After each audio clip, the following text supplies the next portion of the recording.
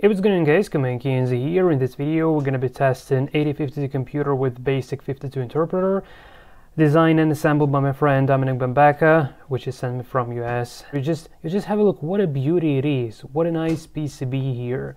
Okay, so now let's try to turn it on, and it works.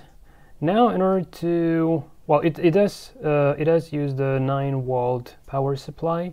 And now to make it work, we actually need to connect the RS-232 cable, and on the one side plug it into the computer itself, and on the other hand plug it into the laptop. Right, so now the most interesting parts. We're going to be using the PuTTY here in order to talk to this computer. All right, yeah, just this big and nice, and generally it should work exactly the same. So like it's stated on the back of the computer, we need to type space to start work with this, and then okay, so we are in basic already, which is good. So let's try to print hello. So yeah, the proper way of doing things probably would be just to find the documentation for this 52 basic interpreter, but I prefer just tinkering right straight ahead, just to have like a sense of what is this and how it works. So, well, first I'm wondering if the lowercase is actually working. It does work, which is good. Okay, so okay, another thing. So what I would be wondering. Okay, let's go for variable assignment. Okay, now it works. So does it have multiple variables or not? So let's see. So if we print A, it goes 10, and print ASD, it goes 12, which is good. So probably it does allow to have the variables like several letters, which makes it really fantastic. So okay, like for instance, let's go, yeah, I'm wondering if I can say like this. So let name is equal to yeah, probably delete is not going to be working, I believe. CMK, yeah, probably, yeah, delete is not working. Well, that's okay, that's fine. So let's go again. So let name equals to code monkey king. All right, and whoa, something wrong with the syntax.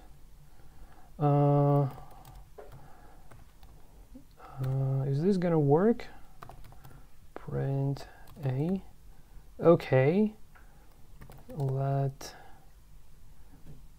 oh, maybe it doesn't load to save the strings. I'm wondering. A equals to, okay, so it doesn't load to store the strings like this. Well, on the Sinclair Basic, I remember there was this like variable definition. So if we say string, for instance, and try to define it like so, no, it doesn't work either. Well, okay, that's not a big deal. So what else? Anyway, we can probably say like number equals to 1, 2, 3. Is this gonna work? Okay, that's nice. Yeah, I'm a little bit, it's a little bit strange. So yeah, is this actually capable of storing strings or not? But anyway, well, okay, so list works, but we didn't yet store anything, so that's pretty okay. So it shouldn't be loading anything or saving, yeah, because yeah, that's pretty okay. So clean screen, clear.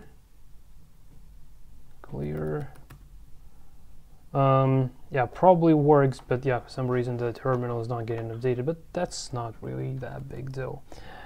Okay, so another thing I'm really wondering, yeah, so let's try to see if the for loop works, for instance. So for, let's say n equals 0 to, let's say 10, let's print n, and next n. So if we now list the program, yeah, it works. So now let's run. Okay, so it's quite fast. It is quite fast. Okay. Let's list again. I'm wondering, is this actually capable of print, let's say, n, then n plus 1. So is the comma going to be resultant in tab? Yes, I just malformed things. I'm sorry. I need to retype. So n plus 1, for instance, and let's say n multiplied by 2. Okay, list. List. So yeah, you see, like, it has been updated here. So let's try to run. Okay, so yeah, I'm not sure, is this the tab? So this should be something like tab apparently, which is good. And another thing I'm wondering is print and now is this syntax gonna be working actually? N plus 1 and multiplied by 3, let's say, and run. Okay, bad syntax in line 20. Yeah, so this, oh, whoa. This was my bad. Okay, let's one more time. Print n plus 1 and multiply by 3. Okay, and run. Yeah, it still doesn't like something. So yeah, maybe this is not the case. This is still just okay. So maybe just comma separated values are fine here. Okay, so the next thing I'm really wondering about is the pick and poke commands, because those are that can actually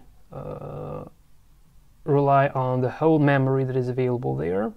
And we also need to check the arrays, by the way, as well. So is dim gonna be working? Array size. Okay, so dim works, fantastic. So dim 10. Okay. Array size. Okay. Dim. What am I doing wrong here? Maybe, hold on a sec. Maybe like this. Nope. A equals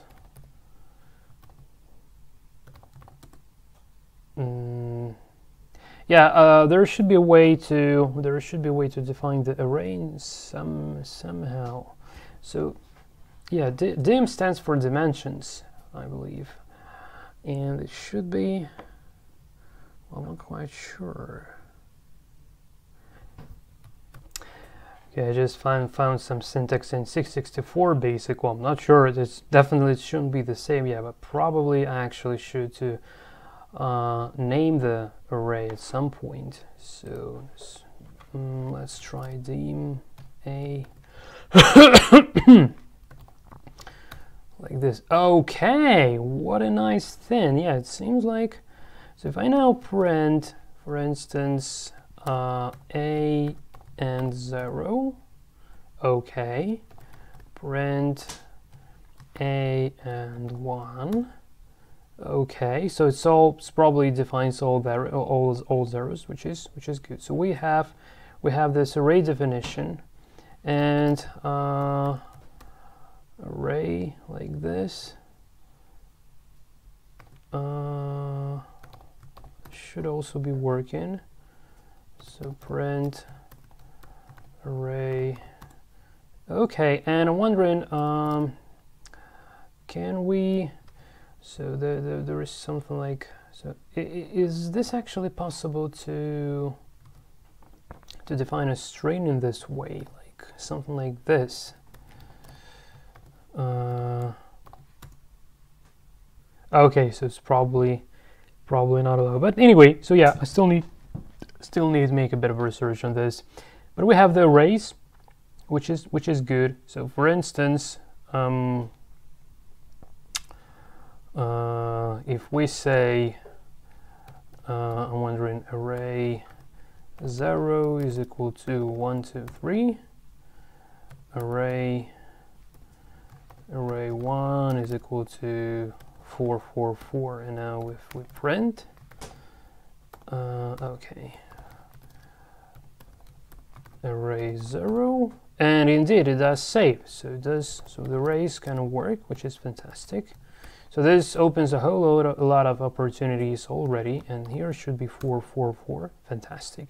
Okay, now another little thing that I want to try. So let's do the following program. So for n equals to 0 to, let's say, 20, and then I want to print array indexed by n. Right, and it only has 10 elements. I'm wondering, is this going to slide through the memory or not? Probably it should. And let's try and run this. Okay, it gives an error. Well, this is interesting. So it has a sort of a memory protection, I believe. So array size in line 20. Yeah, so it just doesn't allow you to go above that, which is good, which is really good. Okay, so in this case, let's actually try to go for pick and poke. So this should be taking the absolute memory addresses. Okay, so did something wrong, I believe. So what's the proper syntax? Well, I'm not sure if the C64 wiki actually helps here or not, but yeah, it should be like, oh, it just, maybe it needs some statement. Maybe it needs some statements. So let's try to print peak and 0. Okay. All right. So in this case, so now let's list the program, and 20. Let's say instead print peak and n. All right. So list and run. What array size? Well, this is a bit strange. Array size in line 20.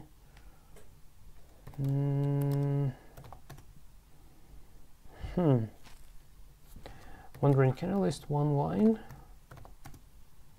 Nope. Well, doesn't matter. Okay. I'm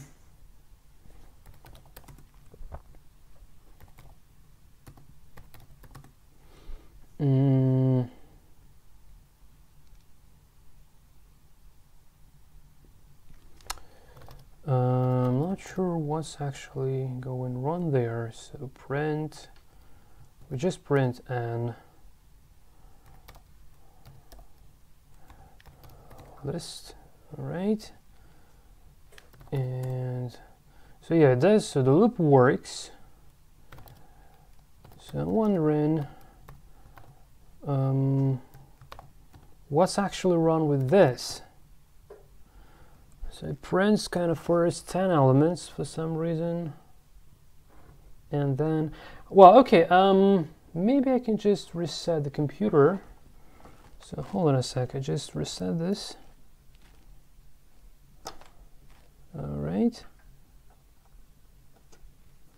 and again, nothing happens here for some reason, but yeah, so it has been reset successfully now. There is nothing there in the memory, which is good. So let's try again. For n equals to 0 to 20, print peak n and next n and run.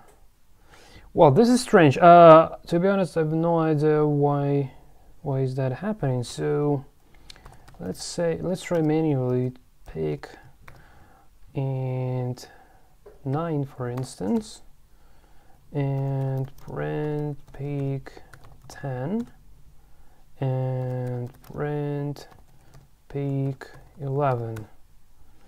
Okay, array size error.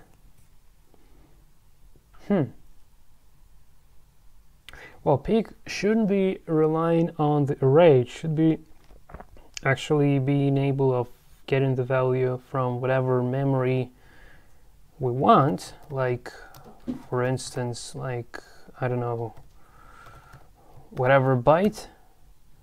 Yeah, but for some reason, well, this is a bit strange. Okay, let's try to poke then. So we try and run the value to 10, 0. I'm not sure which one. Bad syntax. Okay, poke 10. Let's say 1. Nope. So what's the syntax for poke? Well, actually, yeah, just probably no parentheses there.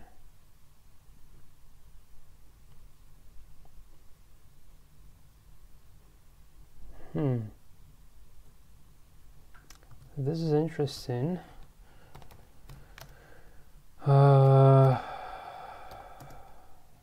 Yes, still something wrong with the poke syntax.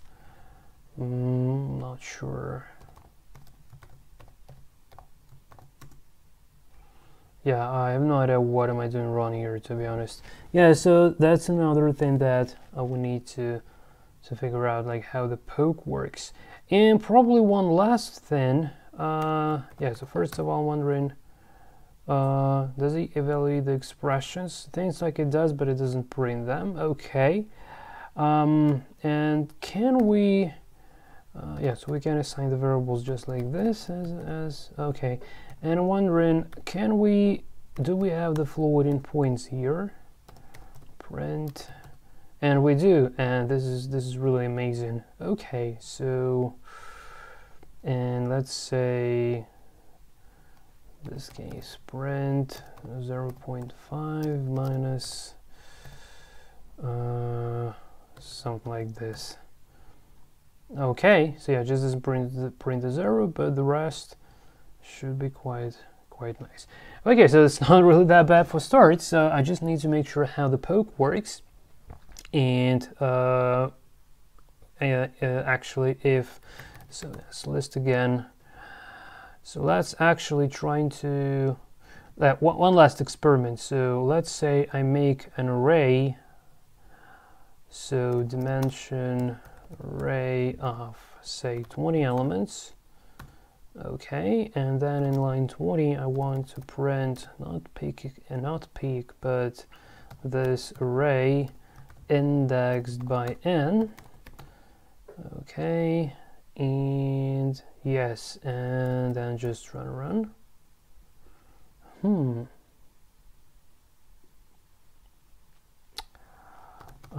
Print, doesn't it see that? I'm wondering. Array like this.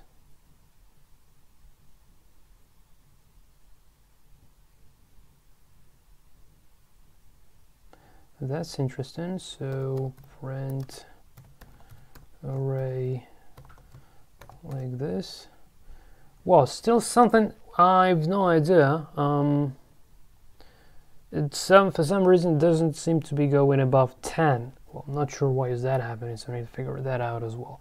Well, but generally it's quite fantastic because, yeah, this has the floating points, which is great, and it has the for loops, like Tiny Basic doesn't, for instance. So yeah, I think we can do something interesting with this computer and to program something.